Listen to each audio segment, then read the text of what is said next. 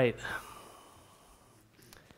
So one of the things that drew me initially to programming was the process where you go from a creative idea in your head to a plan, a concrete idea of what you want to build and how, and finally you do it and you see it live and working.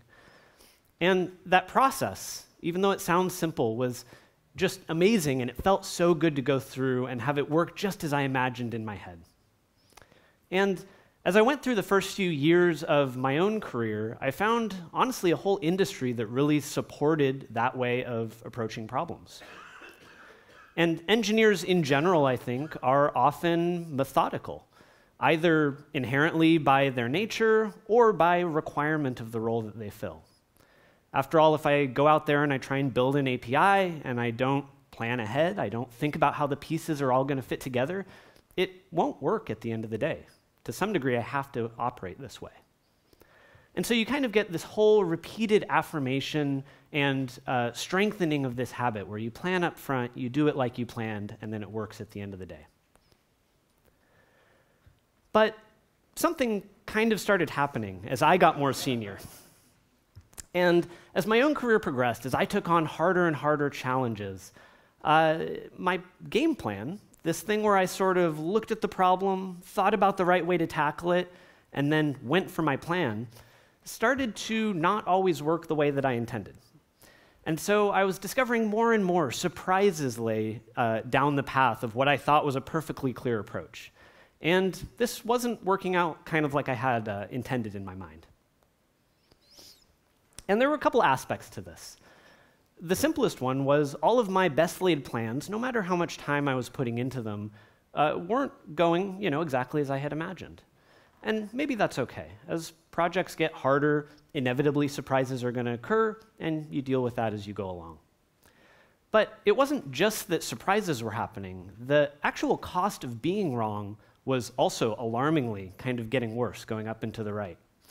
And I was left in this spot where I wasn't sure how to keep progressing. The habits and the style that had worked so well for me and been reinforced over and over was exactly what was causing me problems now. And when I talk about making impossible decisions, it's this kind of scenario that I had in mind, where the upfront planning just wasn't cutting it anymore. And there's a couple reasons for this, a few distinct causes, I think. One was there was a lot more ambiguity in the projects I was working on.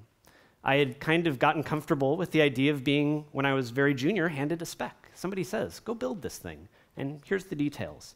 And I can be pretty sure that nothing major is going to change there. But more and more, as I got more senior, I was in scenarios where huge swaths of the project were just wildly not clear. Maybe the business goal was something that we felt a little fuzzy about. Or the business intent was clear, but the technical design was totally up in the air. Or maybe even like the technologies that I was working with or the organization I was working within were changing out from under me. And these kinds of ambiguities were just hard to deal with. I had no practice doing it. And I also started working on projects that just took up more time. There were longer time horizons at play. When you work on something for a couple weeks, probably nothing major is going to shift out from under you.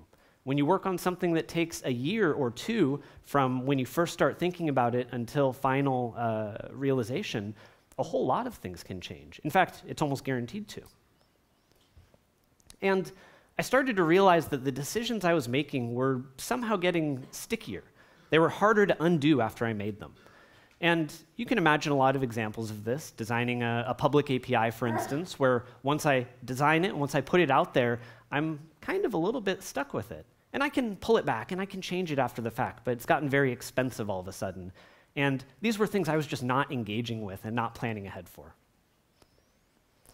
And I had kind of gotten in this mindset where my whole approach was just making sure that I was going to design something so well up front that I was going to be right for the life cycle of the project. And this was going to work for me. And I kind of had gotten to the point where I realized this is just not going to work anymore. I can't design something well enough up front to be right for the whole life cycle of the project. And so instead, I needed to flip how I was looking at it and plan ahead for being wrong. This was going to be an inevitability. And what I needed to be doing was engaging with how can I be ready for it, how can I adapt to it, rather than getting caught flat-footed. I work at Stripe, and one of the things that drew me to Stripe as a company was the kind of somewhat preposterously big ambition of what they want to do. And I think this is true of a lot of different tech companies out there. Many, many companies are doing things that have never been done before. That's kind of literally the whole point. But on the downside, if you're doing something that's never been done before, you're going to be running into a lot of unknowns. You're going to be seeing ambiguous problems. You're going to be working over maybe hopefully, very long time horizons. And you need some sort of plan to adapt to it. And so that's what we're going to talk about today. Our goal here is to apply agile, lean approaches to these high uncertainty problem spaces. And we're going to just shamelessly borrow that idea from product development. When you're trying to find product market fit, you don't run in there with a crystal clear plan and then apply the plan heads down. You have to adapt to a shifting landscape, and we're going to use the same trick. And when I say lean, I'm thinking in particular of this book, The Lean Startup by Eric Ries. And if you haven't seen it, that might be because it's kind of targeted at entrepreneurs. This is targeted at somebody trying to build something to find that product market fit. But I think there's tons of things we can learn into making decisions, into being better technical decision makers from this book. And we're going to, in particular, focus on this idea of building MVPs and not trusting our heads as much as we can to tell us what to expect, but actually getting things out there, working with our customers or with production, as the case may be for you, and using that to inform the rest of our decision making and navigate these really uncertain waters. And so that's sort of our plan for today. We're going to talk about 3 pieces. We're going to talk about forming an initial plan, not a final plan. We're going to talk about placing a series of small bets and essentially use that as our MVP process, where we want to go ahead and try some stuff out, see how it works in practice. And then, most importantly, we're going to use the results of that first attempt to feed back into our overall plan. And we're going to approach this as much less of a one-shot, plan things ahead of time, and then execute faithfully, and much more of a regular iterative cycle that we're going to do going forward until the project's complete. So with that, let's talk about how we plan. There's a lot of material out there, written, online, videos, anything, about project management. I am not going to try and squeeze it all into one piece of this talk for you. But what I do want to do is highlight a couple of important deviations from what I was used to and what you might be used to. And we're going to assume 2 things that at least I never used to deeply assume about my project planning. We're going to assume that any plan we come up with right off the bat is going to be imperfect and it's going to be sort of subject to change going forward. So as we kind of get our MVPs out there, we're going to learn something we didn't know before, and that's going to need to affect our plan. So we're going to hold that plan lightly, and we're going to say, we know this isn't perfect, we know this is going to change later, we're going to build our process around that expectation. And then we also want to make sure that we're getting to market quickly. We can spend 2 weeks, 2 months, 2 years trying to build the perfect plan up front, but the reality is we're going to learn a lot just from getting out there and getting to production. So we're going to try and prioritize that and wisely trade off how much time we spend planning. And I'm going to start with some advice that might feel a little obvious. I'm going to say, please write things down. We'll see a talk later by Beth talking about the importance of documentation, how to be good at it. And I think this is something that honestly always gets short shrift and often gets dropped the first chance that people have. I'm sure we all know it's good advice, but I know I've been a part of projects where people were confident enough in what they were building, why they were building it, how they were building it, that they just sort of went for it, right? You don't need to spend the time to write it down. But the reality is when you're working in these ambiguous problem spaces, when you're doing something that you've never done before, you want to be very, very cautious of everybody separately assuming they're talking about the same thing and quietly diverging in what they mean or why they mean it or their motivation behind the project. And one of the best ways you can do this is by writing it down. And we'll be able to look at this later and double check our work and see if we still agree with what our past selves said was a good idea. And then the other thing about this planning process that we really want to do is we want to prepare for hard choices. We think that we're working on a problem we're not familiar with, that we haven't done before. Maybe we don't know if anybody has done it before. And the reality is that that working group, that unit that's trying to move this project forward is going to be in a spot where 2 informed, reasonable, excellent engineers or managers might not agree on the right path forward. And we need to be okay with that, and we also need to set ourselves up for success when that inevitably might happen. I don't know of a better way to do this than what's called a DRI, or a directly responsible individual, which is somebody who's tasked with the job of making sure that we make forward progress here. And they're accountable for it, but they're also kind of the voice for trying to converge on something rather than the entire working group splitting into little factions that just constantly argue with each other. And if you've ever been in this situation where you have a really contentious technical decision, it's alarmingly easy for these things to just stretch forever without actual forward progress or choices being made. And what we're worried about, the reason that we're focusing so much on this DRI, is we're worried about the entirely likely outcome that we essentially just get stuck in a decision process. If you've ever been in a meeting or 4 weeks of meetings where you're just hashing the same arguments over and over, and you're not making progress, you're not deciding things, and somebody gets frustrated and they pipe up from the back, we could have just built this by now. We could already be done and know the answer, but we've been going over the same arguments over and over. That's analysis paralysis, and it hurts a lot. So we're going to really put the DRI's job as getting past this stage. And we're going to become comfortable with the idea here that maybe we're not going to exit this planning process with 100% confidence in our solution. And that's not a bad thing. That might just reflect the problem space that we're working in. Maybe it's not possible this early to have 100% confidence in anything. But we're going to ask the group to come to a decision to recommend a way forward, or maybe a sort of space of ways forward, similar solutions, and start to try and actually use them. Now, I don't know your organization and what sort of cultural or communication norms are specific to you, but the idea behind disagreeing and committing is that you and your team need to find some healthy way to sort of not require 100% consensus to move forward, because that might take a really unacceptable amount of time. So our outcome, what do we want? We hopefully have documented our problem space, and we've really written down in clear prose that we can all agree or disagree with what we're trying to do, why we're trying to do it, and any constraints of the problem space or our own technology that limit us. We want to do this so that later we can refer back to it, and we want to do this just so we're all on the same page. We want to think in terms of this being maybe a difficult decision and make sure we're actively planning on how the group is going to successfully exit the planning process. We don't want to spend the first 6 weeks of our project just endlessly discussing and not making any valuable contributions. And some of that is something we can do in this process. And then lastly, we want to exit by having a directional approach. This doesn't have to have nailed down every single detail of the project yet, that's okay, but it wants to recommend somewhere that we should go, and it wants to imply the next step, which is making sure that we have a series of small bets, of MVPs that we're going to try out and learn from in practice. Now, I really like the framing of this as a series of small bets because it sort of forces you right off the bat to admit this is a little risky. We don't totally know for sure this is going to work.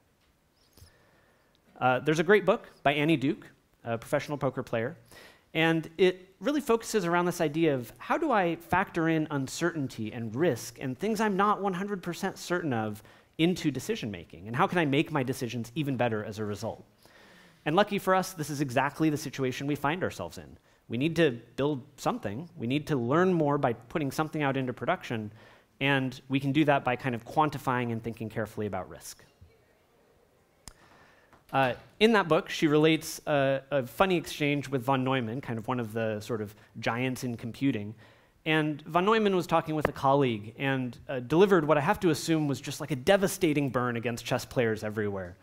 And he said, chess, it's just a well-defined form of computation. And aside from being like very prescient, because of course in future decades we saw that literally things like IBM's Deep Blue did very, very well at chess by essentially brute forcing a lot of pieces of it.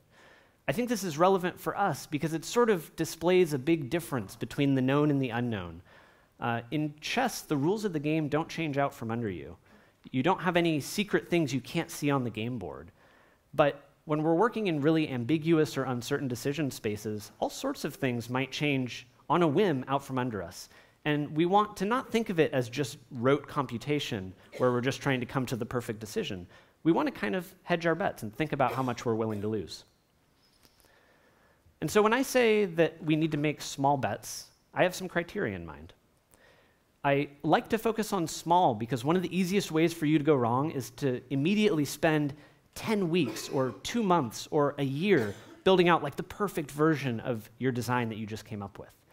But what we really want to do now is we want to think about how much investment is the right investment. And we want to get feedback really quickly because feedback is one of the most important and valuable parts of this process. So if we can deliver some sort of value in 4 weeks, that's our goal. And we want it to be a simple and crisp and easily executed project. So there's all the ambiguity of the broader goal that we're trying to do. We're going to not think about that too much for this, and we're going to make some sort of very crisp bet where I can go build a particular testing framework, or I can try a very specific cloud provider and their service. And maybe that's ignoring some uncertainties we have, and that's perfectly fine. And then if we can do them in parallel, so much the better. We can run a testing system and compare another deployment target at the same time and learn about both simultaneously. And our goal here is diversification. If you think about kind of the worst way you can do this, it's if you come up with a great plan and then you lock all 10 of your engineers in a conference room and you don't let them out for a year, right? And they toil away in quiet and silence. Everybody gets a little nervous. Your PM starts knocking and saying, like, when are you going to be done? And then they exit at the end of the year, and it either went really well or you wasted an immense amount of time. And by talking about these small bets, and several of them, I'm sort of admitting that I don't trust myself to go spend a year in silence doing the thing that I think is best. I want to hedge my bets a little bit. I want to make them small. I want to be willing to lose. And that's a way that you can handle risk, and you can kind of handle that uncertainty. Let's look through a couple examples. Walking skeletons are a really good way to go end-to-end through your project. And you sort of build it out just like you would, just with fewer features, simpler. Literally, it's not fleshed out yet. And the goal here is to make sure you understand how all the little pieces link together and that it works the way you pictured in your head when you try and do all these integrations. On the flip side, if what you're really worried about isn't kind of the way pieces hook together, but some intricate detail of a specific system, you can build a prototype. And this is still cheap because you're focusing in one part of the problem. Maybe you're not even sort of stuck with the code at the end. You're willing to get rid of it. And this can kind of expose for you problems that maybe didn't come up when you were designing it. But as soon as you build it, as soon as you see it in practice, you're like, oh, okay, I see what went wrong here. And then you can fix it. And in general, whenever you're doing these small bets, you're probably underbuilding something. You're probably putting something out there into your master branch, maybe even into production, that's a little bit not perfect. That's the whole point of it being cheap. So to be safe, to make that possible, you need to use something like a feature toggle, a feature flag, some way of gating code in production so you can put it out there, you can work very quickly, but you can protect your end users. You can check out this dzone article. You can look at Launch Darkly, a SaaS company in this space. There's a lot of options for it. And so that's sort of our focus on small bets. We want to take all the ambiguity of the problem space, all the uncertainties we have, and sort of try a couple things out and then see how it goes in practice. And that's going to give us a really clear execution path, even though the broader problem itself might still be very murky. It's going to force us to quantify how risky something is. And we can feel good about losing a little bit of investment, but we want to feel good about how many people, how long we're putting into it. And we want to avoid surprise complexity by not letting this drag on 3 months, 6 months into a major effort where our only option is to win or go completely broke. And so that brings us to the last, but almost the whole point, the most important section of our process, and that is completing that loop and getting feedback on how good our original plan was and whether we need to change anything. I really love this metaphor. Deng Xiaoping did some very major economic reforms to China in 1970s, 1980s, and had this metaphor for talking about sort of how he approached it. And he described it as crossing a river where you can't see under the surface. And you don't really know what's under there, but you can cross it safely by not blindly charging ahead, but by taking a step and feeling what's underfoot and seeing how you need to adjust your approach depending on that. And this is a very pragmatic approach. This is like the full opposite of what I used to do when I was a more junior engineer, where I would look at the stream, plan my approach, and then do it. You know, whatever I discover, well, that's part of the fun. But this is going to be much more resilient to surprises. It matches that experience of trying things out and seeing how it goes. And in general, that's the big difference here. We're now playing an iterated game. We're not taking one big shot at this project and it works or it doesn't. But we're instead focusing on acquiring this feedback quickly. We want to react to it and factor it into our larger plan and make sure that we're updating that central idea of what we're doing and why. And that's kind of the heart of this, is taking what used to be a one-off process and turning it into something that's much, much more resilient to partial failures or surprises or entirely new technologies that didn't even exist when I started this project. We want to be able to go around this circle more frequently, learn more precisely, and the hope is, eventually, the changes to the plan as we loop around become finer and finer. We're zeroing in on something that actually works. We can say that not because we thought so, we guessed, but because we've actually tried it in practice. We've shown it to customers, they're excited about it, we believe that it's possible, and we can build a lot of confidence that way. To wrap up, I want to talk a little bit about moonshots. We talk about moonshots kind of casually. This is, if you haven't heard of it, sort of a catchphrase where you say, we're going to do something big, we're going to do something hard, and you decide that the most appropriate thing to compare your web app to is, mankind going to the moon for the first time. And so it's sort of gotten to be a little cliche. You don't think about it too hard.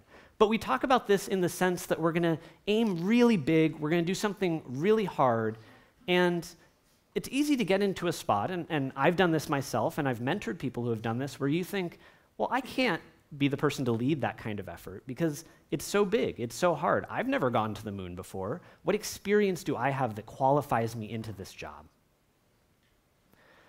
But if you actually look at how the landing on the moon went and how that process went in the 1960s, it's really ahistorical to talk about whether or not you can stand at the front of a big, hard challenge like going to the moon and know in advance how it's going to go and how to accomplish it. The US space program had a series of iterated shots where they learned how to do harder and harder things. They started by saying, can we even put somebody into space? And then they said, okay, can we put a crew into space and pull a spacewalk off? And then they said, okay, that's easy, but can we get to the moon? That's a bit further. And then finally they said, okay, we got to land on this thing and pick it back up and get back to Earth. And these were each very hard, very challenging problems that were handled sequentially, and they built on earlier successes. And I figure if it's good enough for landing humans on the actual moon, maybe there's something here. Maybe I should be learning from this, and I shouldn't sort of disqualify myself just because right back at the start, I didn't know how the whole process was going to succeed. And it turns out that this idea actually has kind of a cute name, roof shots. And if you go to this bit.ly link, I did not come up with this. If you go to this bit.ly link or you go and search for roof shot manifesto, you can see a write-up of this idea. And the gist of it is, look, you still want to be thinking about the fact that you're going to go to the moon. That's still the goal at the end of the day. But we're not going to think about how we're going to get there right away. We're going to focus on an intermediate goal between here and the moon, like, say, the roof of my house. And if we can succeed at getting to the roof of my house, that's a concrete goal. It's understandable. I can do that kind of quickly. And that teaches me things that set me up for even more success as I try and get higher and higher and higher and eventually make it to the moon. So check that out. And I think it's kind of honestly a little astonishing how many really hard problems that look absolutely impossible crumble under this kind of repeated, sustained attention. Sometimes what you really need to do is just dig deeply into a problem until you've spent so much time with it that the next step, the iterative step that points you in the right direction, feels obvious. And chase after that thing that feels obvious while always keeping an eye on that future goal. And I hope that that's what we've talked through here today. So instead of trying to think through everything up front, we want to build a process that's more focused on iterated loops, that's focused on catching ourselves when we make mistakes, that's focused on giving ourselves many passes of learning and readjusting as we get closer to our eventual goal. We don't want to give up on planning entirely, I'm not saying that, but we want to make sure we're balancing thinking rigorously and making our best plan for right now with a bias towards action. If we're not testing our theories out, if we're not seeing it in production and seeing it how it goes, we're risking that we are really, really wrong or that something is going to change out from under us. And we want to build into this process guardrails. We want to be really careful of things going poorly. We know we're operating in an area with a lot of unknowns, and we need to protect ourselves so that we can notice danger and either stop an experiment or just adjust how it's working slightly. And kind of the goal overall is that this iterative process over and over will give ourselves the chance to realign, to readjust, and to hit that target that we had at the end of the day. And if you only come away with one idea from this talk, I hope it's this one. It's that just because you don't know how to approach a particularly hard or thorny problem right now before you've started it, doesn't mean you aren't capable of nailing it. And many, many people, myself absolutely included, are thoroughly learning as we go. We're figuring things out on our feet in the moment. I'm making up how to present to all of you successfully as I do this. And that's not because I magically knew how to do it before I started, but it's because really the process of doing it, the process of starting and working in this iterative fashion that we talked about today teaches you the skills that you need to succeed. So I hope that a lot of what we've talked about has given you a few tools and will help you approach these kinds of problems safely and wisely and ultimately successfully. Thank you very much.